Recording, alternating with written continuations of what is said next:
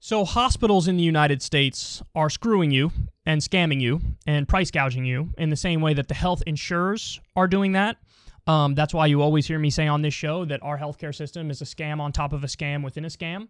Everything's for profit. The incentives are all messed up. And as a result, you get screwed and get terrible care that costs more than in the rest of the developed world. So new evidence to this effect that we got this week. I believe it was the New York Times who originally reported on this.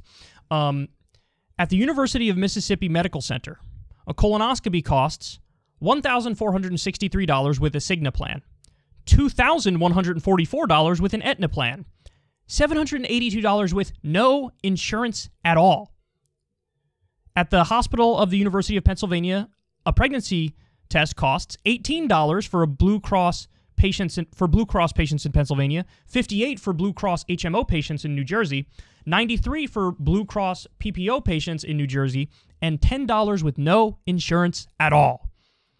Yet again, no insurance is the cheapest. It's the cheapest option. At Aurora St. Luke's in Milwaukee, an MRI costs United enrollees $1,093 if they have United's HMO plan, $4,029 if they have United's PPO plan.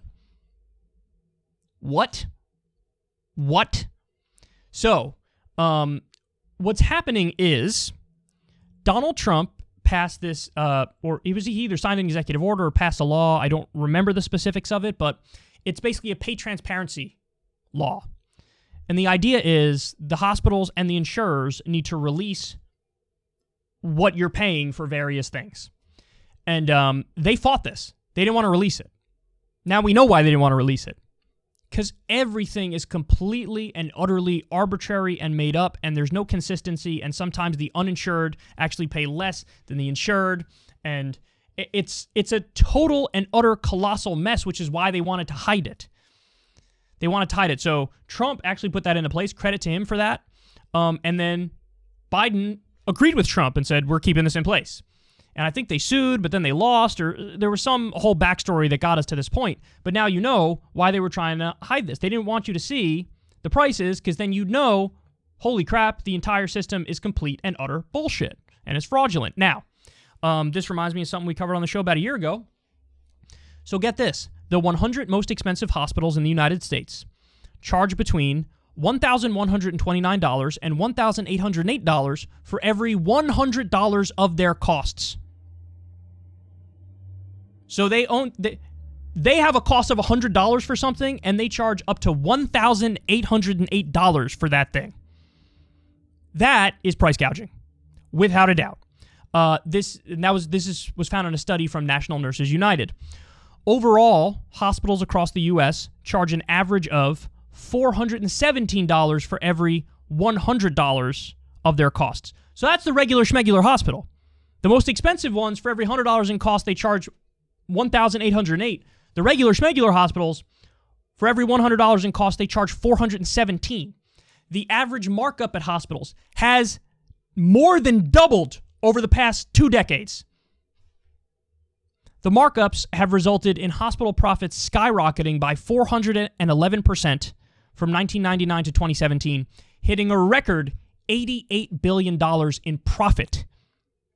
Profit. This is in an industry, mind you, that shouldn't even have profit. Healthcare and health insurance shouldn't have any profit motive, like the rest of the developed world. $88 billion in profit for the hospitals. $88 billion. That's a crime. So the Rand Corporation did a study and found that hospitals charge private insurers an average of 2.4 times more than Medicare rates.